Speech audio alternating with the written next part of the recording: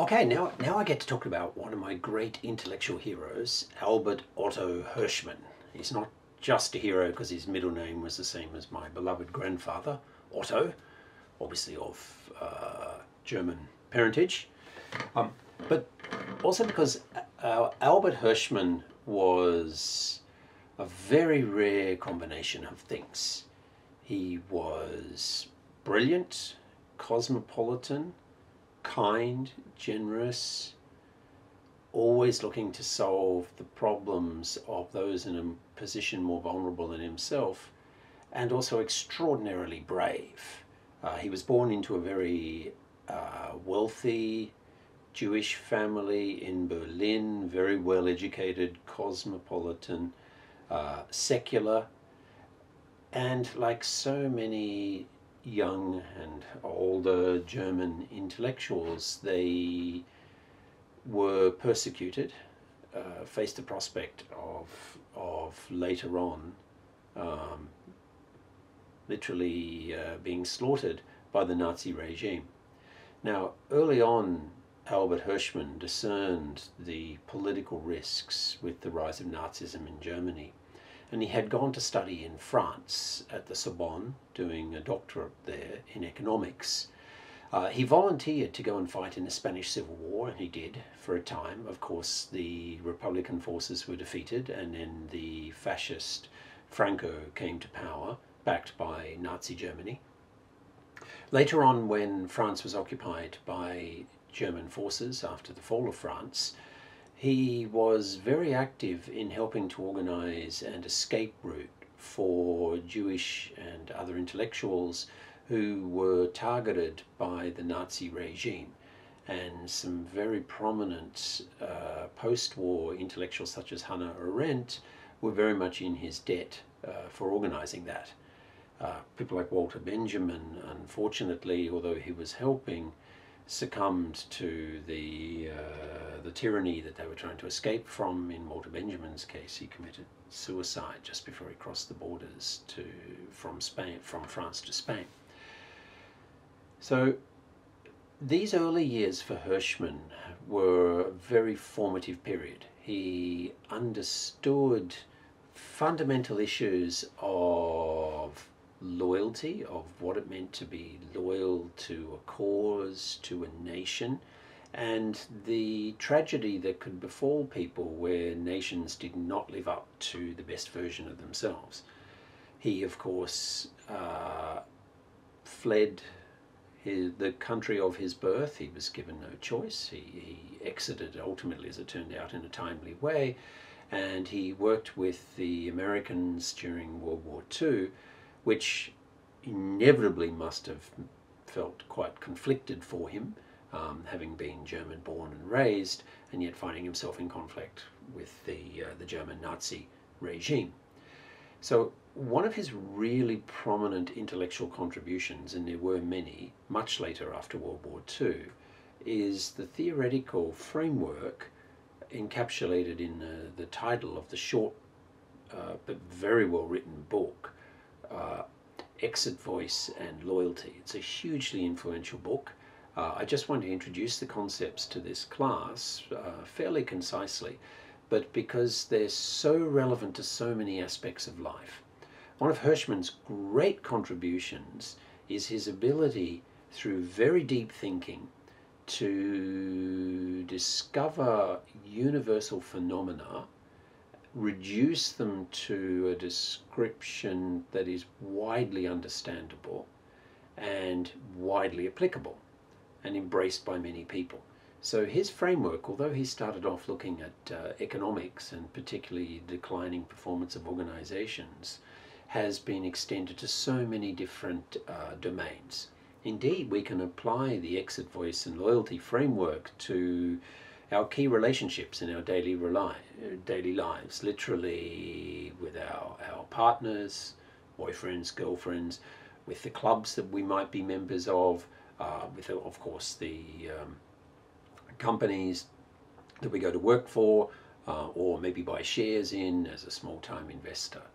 So what is this framework? Well, first of all, I want to say that it's a very tight package. that it doesn't explain some phenomena, it explains all phenomena. So in this sense, it is a closed analytical system, but a thoroughly persuasive one. So he was interested in this basic question of how do people respond to decline in performance, performance by organizations, performance by friends, performance by the clubs that you're a member in. But he was particularly focused on organizations because he was an economist and also advising particularly developing countries on policy settings. So he realized that most organizations succumb to decline for some of the reasons we've been talking about: hierarchical costs, silo effects, principal agent problems. There are so many things at work. Organizations become less responsive over time, just like we tend to take our partners, our friends for granted over time. And he was very interested to understand why, despite this, actually more organizations didn't fail. And so this became an interesting explanatory challenge. Under what conditions do organizations, like relationships, like clubs and whatnot, fix themselves? And under what conditions are they prompted to fix themselves? And so he sees this framework of exit, voice, and loyalty as coming down to these three choices that every individual faces when confronted by declining performance. Exit is, I've had enough of this, I'm off, I'm leaving, I'm out of here, packing your stuff and moving out of the love nest. Or selling the shares in a company, or quitting, that's it, I quit, I'm done, I'm out of here, and just leaving work and never coming back again. Okay, it could be any of these factors, so you simply leave. In Hirschman's case, he had an acute sense of migration, of dissatisfaction with a political system, feeling that you can't live with it, either literally in his case because he was Jewish, he was endangered by it, but many other intellectuals who were not Jewish philosophically could not abide, for example, the Nazi regime, so they decided to migrate. So to exit the nation when you feel you can't make a difference.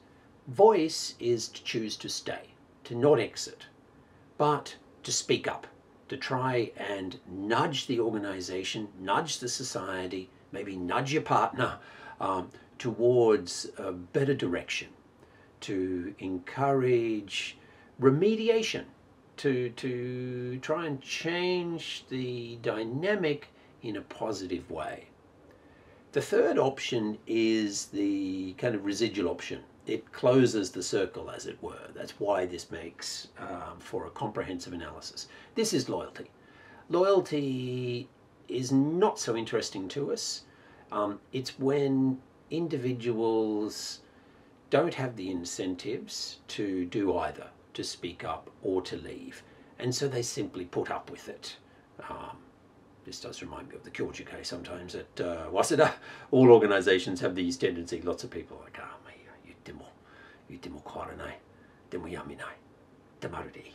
okay? So in all organizations, a lot of people just kind of put up with it, okay? And many of you second-year students, for example, who are already in a sakura, or maybe in your high school experience, first-year students, know in bukatsu, sometimes it's just easier to keep your dissatisfaction to yourself, and of course quitting is too extreme. Now, we shouldn't dismiss loyalty as just an undesirable residual, because actually this gives a lot of stability to society. If everyone just quit all the time or complained all the time, we would either have constant destabilization, we would have the collapse of organizations, of companies. It would be very disruptive. And of course, if everything gets argued all the time, it's tiring and nothing gets done. You don't want to be one of those people. By the way, you want to pick your fights.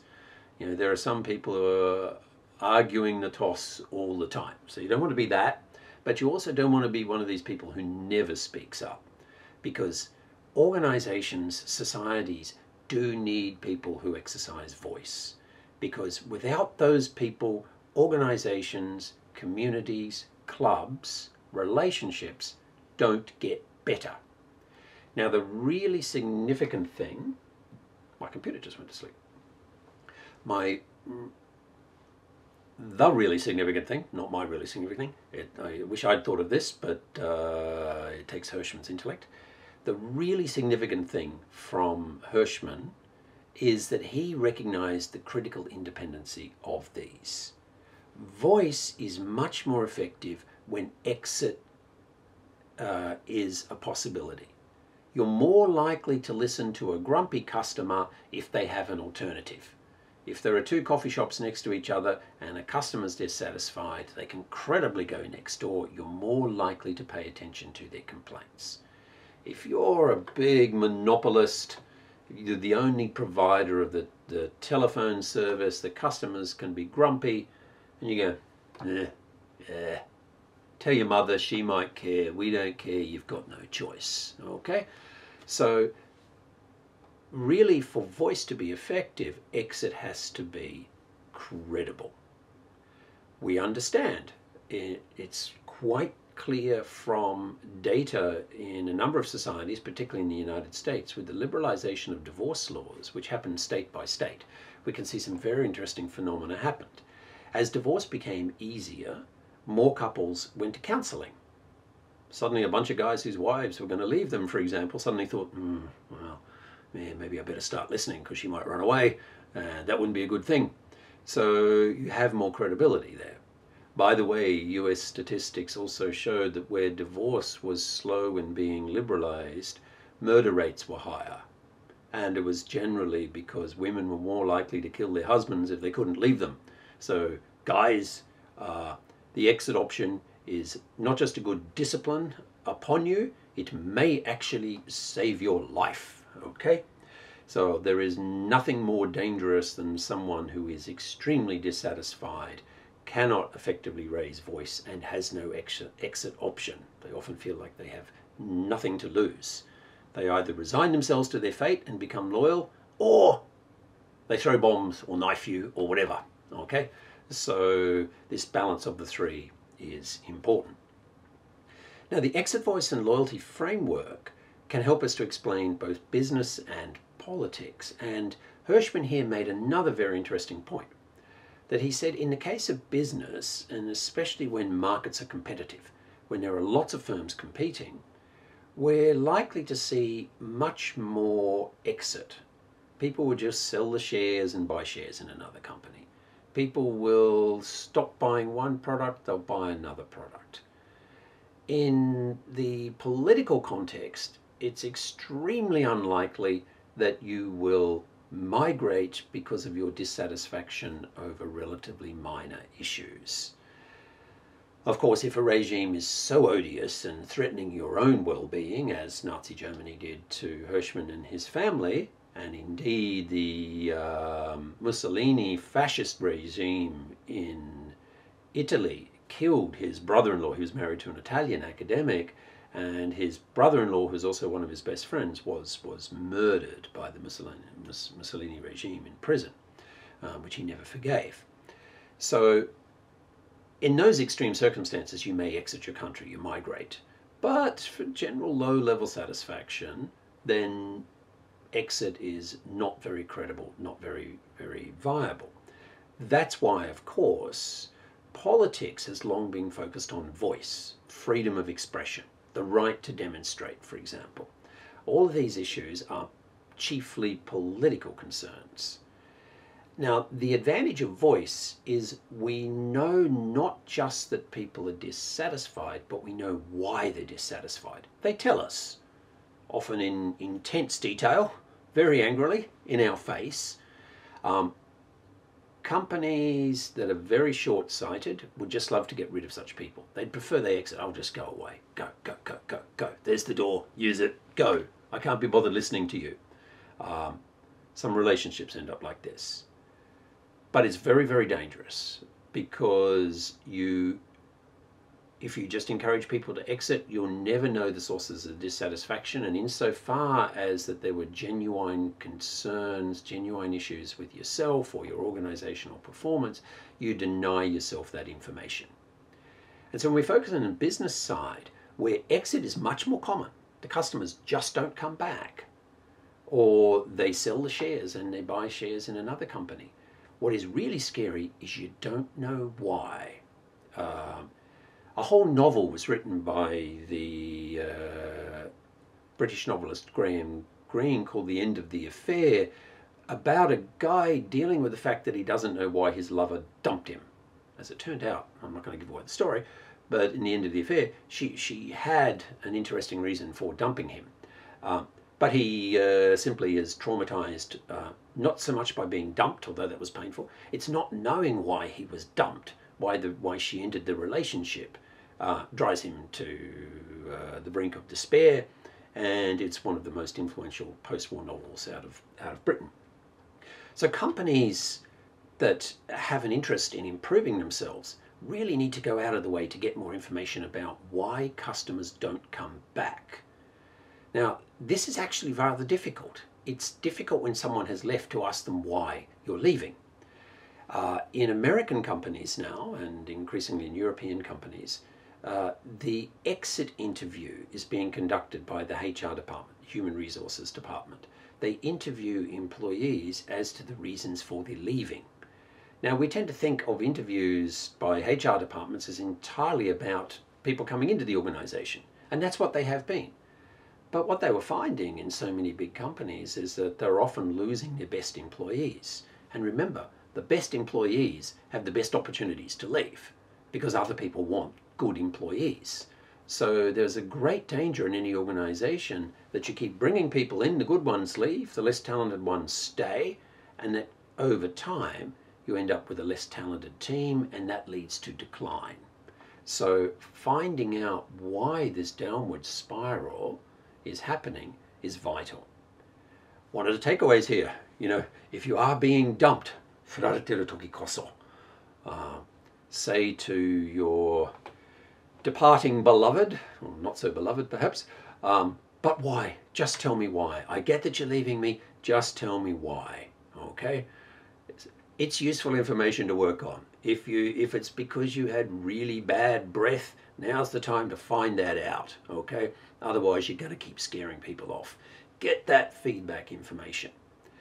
So we do see some very rare circumstances where exit in politics is an option.